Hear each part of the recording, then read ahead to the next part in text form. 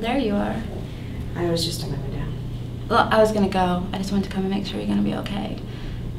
Because you can stay with us. Thanks, I'll be fine. Ashley, I'll be fine. Wait. It's nothing. Open it. I got it in Afghanistan. It's a jewelry box or whatever box. It's nothing. It's beautiful. I should, you know. Yeah.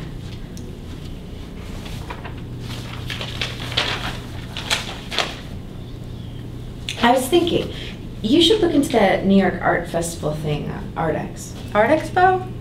How'd you know about that? Read about it somewhere. Daniel, I like what I do. I love it.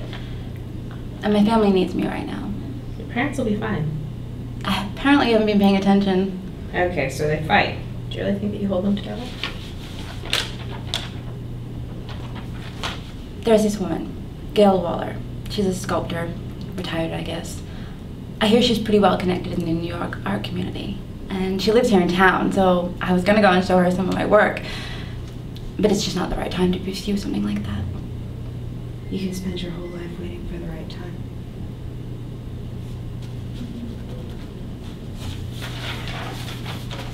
Hear me out. I went to see Gail Waller today. You did what? I gave her your portfolio. Why would you do that? I told you I wasn't ready for that. Well, what's there to be ready for? She looks at your work, she likes it, she shows it to a friend. You don't understand. It can take years to get on the big boards. And even then, I need to be in New York, and I'm not ready for that. Do you have any idea how personal that was to me? Do you? You think because you did this, that things can change? You've been gone 3 years. You don't know. You know what? I didn't mean for it to turn to this. I was trying to... I don't know what I was trying to do.